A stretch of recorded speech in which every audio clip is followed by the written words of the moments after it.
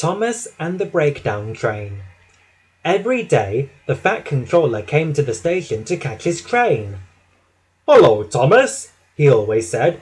"Remember to be patient. Don't let those trucks tease you." There were lots of trucks in the yard, and Thomas had to push and pull them into their right places.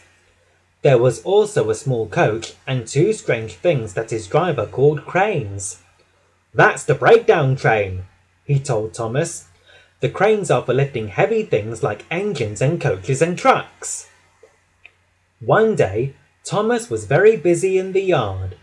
Suddenly, he heard an engine whistling, "Help! Help!"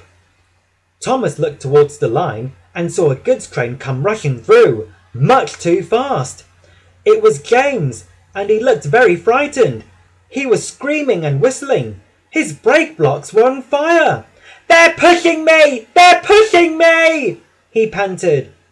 But the trucks were laughing. They were having lots of fun with James. Poor James went faster and faster. He was still whistling and calling for help as he disappeared down the line. "I'd like to teach those trucks a lesson," said Thomas. Then came the alarm. "James is off the line! Fetch the breakdown train, quickly!" shouted one of the men. Thomas was coupled onto the breakdown train, and off they went. Thomas worked his hardest. "Hurry! Hurry! Hurry!" he puffed. "Bother those trucks and their tricks. I hope poor James isn't hurt." They found James at a bend in the line. He was in a field with a cow looking at him. James's driver and the fireman were feeling him all over to see if he was hurt. "Never mind, James," they said. "It wasn't your fault. It was those wooden brakes they gave you. We always said they were no good."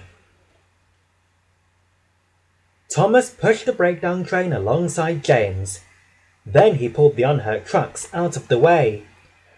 "Oh dear! Oh dear!" they groaned. "Serves you right! Serves you right!" puffed Thomas. He was hard at work, puffing backwards and forwards all afternoon. This'll teach you a lesson, this'll teach you a lesson," he told the trucks. They left the broken trucks, and then, with two cranes, they put James back on the rails. He tried to move, but he couldn't, so Thomas helped him back to the shed. The Fat Controller was waiting anxiously for them. He smiled when he saw Thomas. "Well, Thomas," he said, "I've heard all about it, and I'm very pleased with you. You are a really useful engine. James shall have some proper brakes and a new coat of paint," he said. "And Thomas, you shall have a branch line all to yourself." "Oh, thank you, sir," said Thomas, feeling very proud. Now Thomas is as happy as can be. He has a branch line all to himself and two coaches called Annie and Clarabelle. They are both old and need new paint, but Thomas puffs proudly backwards and forwards with them all day. He is never lonely. His friends Edward and